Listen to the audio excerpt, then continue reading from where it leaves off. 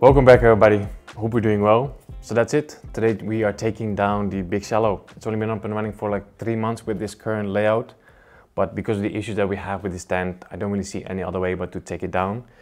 So the plan is to empty it out completely, then we can reinforce the cabinet, and after that we can come up with a nice new layout. So for anyone that's new to the channel or hasn't seen any of the recent videos, basically 2 weeks ago I found out that the cabinet of the big shallow is starting to cave in the center. So there's a slight curve to the top layer of the stand, and that's causing some extra pressure on the size of the glass, because we have a little foam mat underneath, and here you can see that the foam mat is just it's not really compressed. There's actually a slight gap between the foam mat and the glass as well, but on the sides the foam mat is a lot more compressed on this side as well. Now it's not as bad as it was before, because after I found out I had to go away for a few days, so I lowered the water level just to reduce some of the pressure. That's definitely helped, but yeah, it's not really a long-term solution. The only option that we have, in my opinion, is to empty the tank out completely, then reinforce the stand, and then yeah, just come up with a nice new layout. I have of course thought about keeping the current layout intact and reinforcing the stand with the tank still on it. I just don't think that's a really good way to go about it, because we kind of need to bend this top layer back in position again, and that's going to put more pressure on the glass, I think. So I don't think that's a safe way to do it. Also, the current layout, I mean, because we had to lower the water level, the plants on top really suffered from that as well. So just overall the layout just doesn't really look good anymore. And that also has an effect on how I enjoy this aquarium. And at the moment, I'm just not really enjoying it. Because I'm not enjoying it, the fish are also suffering because they're not getting the attention they deserve. So I think the best way is to start over again. I have a cool idea for a new layout, and that's going to bring back my enjoyment. It's going to be better for the fish as well. So yeah, I'm excited. Let's get started. So let me talk you guys through my plan for this. I think we first have to set up a temporary home for the fish. So I just cleaned out my pond from outside. It's quite a big container, big vessel, so they can definitely stay in here for the time being. So we'll first remove all the big pieces of hardscape, all the wood and all the big rocks.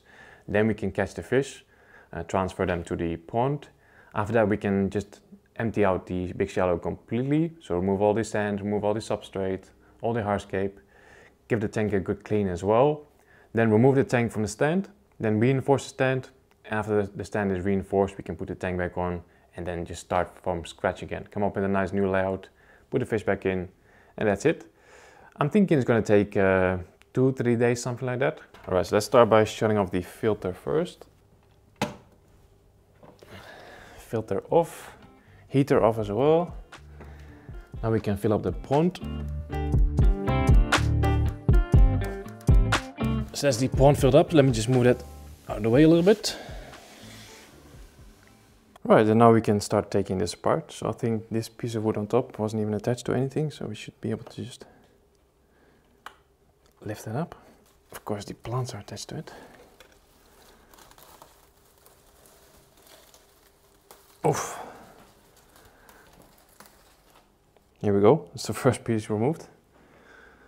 Instantly made a big mess. Let's see if I can remove this main piece of hardscape. I think I've glued it to some rocks, but I'm not sure if it's still attached to anything.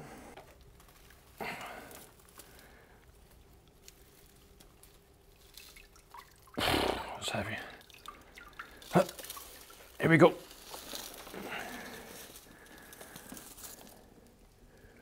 Right, so that's the entire layout destroyed in like 2 seconds. Let's see what else can we do. Over here I have a piece of wood with some Java fern attached to it. This actually came from my 70-liter scapers tank that I just rescaped as well. So I'm going to put this in a pond. It's going to be a nice place to hide for the fish. Yeah, so we'll just drop this in here. And then the fish will feel much safer. I just need to check that there's no fish behind this wall of lava rocks, because I want to keep that in for now. We can just remove everything from the front. Then we can catch all the fish. And then after that's done, after all the fish are gone, we can remove this entire wall, because if we would remove that now, then all of the substrate behind is going to come rolling forward and create a big mess. So yeah, that's it. I don't see anything. I'm going to put the heater in the pond as well. No, I think we're all good.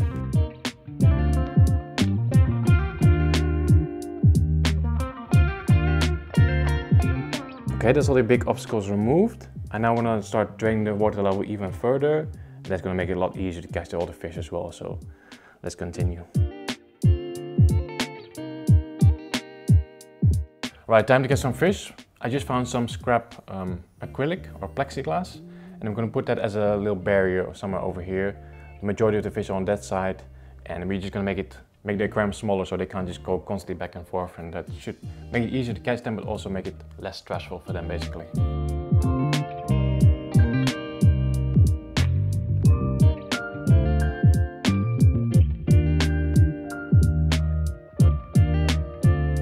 Okay, so about 30 minutes of catching fish later, I think I've got most of them, but I'm sure there's still a bunch of them hiding underneath the rocks. So I'm gonna like slowly remove the rocks, making sure that the substrate behind is not gonna shift too much, and then hopefully catch last of the fish.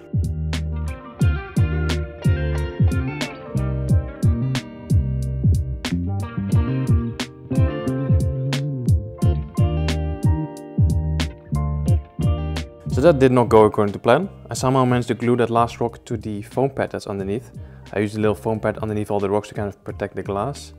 And after I pulled out the last rock, I pulled that foam pad with it, which made a big mess. So I'm just going to quickly drain the last bit of water, catch the last fish, and then we can start cleaning this mess.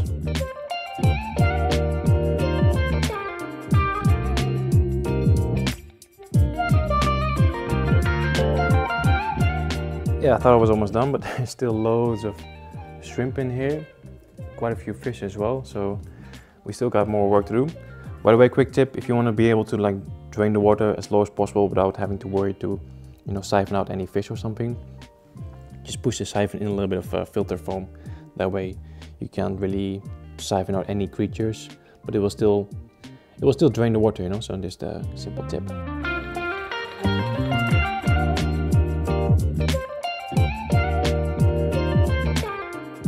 And we're all clean. So it's now actually the next day. Yesterday I just finished cleaning the tank and I didn't really record anything because, let's be honest, it's actually pretty boring to watch that as well.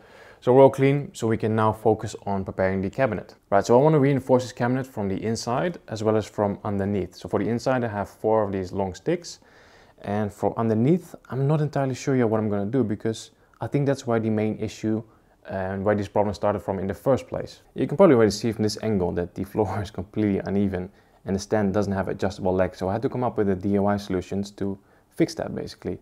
And as you can see, over here we just have a tiny gap between the bottom plate and the floor, and over there I had to basically raise it by like 4 or 5 centimeters, something like that. And I think I didn't raise it enough in the center, especially on that side, because that's where it kind of started to cave in as well. So we need to add some support from the bottom as well. So I've just cut a few of these wooden blocks that I'm thinking to slide underneath there. I've also cut them at a slight angle so they will match the gap that we have underneath. I'm hoping that will provide enough support, and I'm also thinking to kind of raise this one right here and maybe that one as well, just to kind of even it out a little bit more. Hopefully that will work. And then for the inside, let me show you how I'm going to do that. Yeah, so like I said, I have 4 of these sticks, and I'm going to place them basically on the inside of the right and the left cabinet, so on this side. In the middle we have a shelf that I don't really want to get rid of, just to support a little bit. And I'm thinking if you just place it on this side this should be good as well.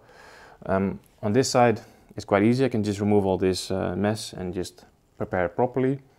On this side though, however, I have the filter and also this slide out platform that I made a while ago. And I need to remove the slide out platform to be able to fit those sticks in there. So that's a bit of an issue.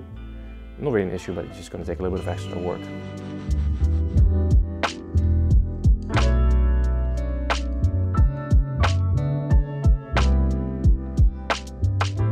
Okay, that's all the obstacles removed.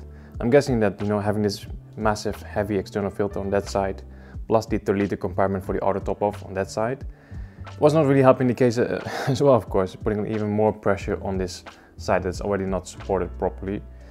So yeah, I think we can quite easily fix it. Just put a little bit more extra support underneath the cabinet, put those beams in the compartments, and I think we should be all good. So yeah, I don't know if it's necessary, but I think I'm just going to remove the aquarium for now. Can I do this by myself?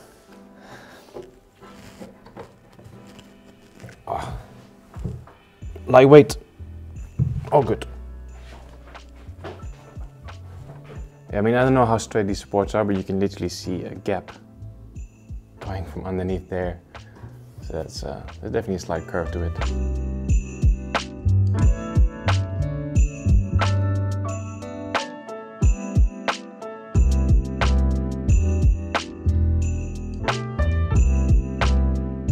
Okay, I think we're all good. So I slightly raised those two legs in the center, so that one and that one. Raise them up a little bit, and I've also placed those blocks that I showed you guys earlier underneath there as well. So right now we are completely level, and you can also see that the doors are now properly straight again. So this door is not scraping against the top layer anymore. So I think we're all good. Let's now move in with those wooden beams in the center, and then I think we should put the tank back on, fill up with water just so we can kind of test it with some weight on there as well. Here we go. That's the sticks in. I don't know why I'm calling them sticks. I'm not even sure what's the correct English term for it, but yeah, they're basically just wedged in place, so they're not even screwed in or something, but they're firm and they're not moving anywhere.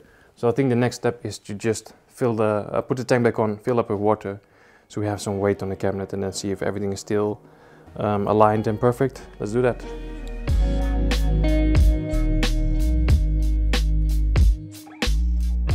Here we go, full of water. Everything is looking good. Everything is level, everything is straight, nothing is bending anymore, so I'm super happy. So now we can start thinking of the new layout for the Big Shallow. So this is going to be Big Shallow 3.0, I guess, or V3. Yeah, this was quite a big task. I mean, this video is probably going to be like 10 minutes or so, but this took me 2 full days. Before I wrap this video up, I'm going to give you guys a sneak preview of the new hardscape, my new idea. Let's do that right now. Here we go. I know that's completely in the frame, but this is the main piece of hardscape that I'm going to use.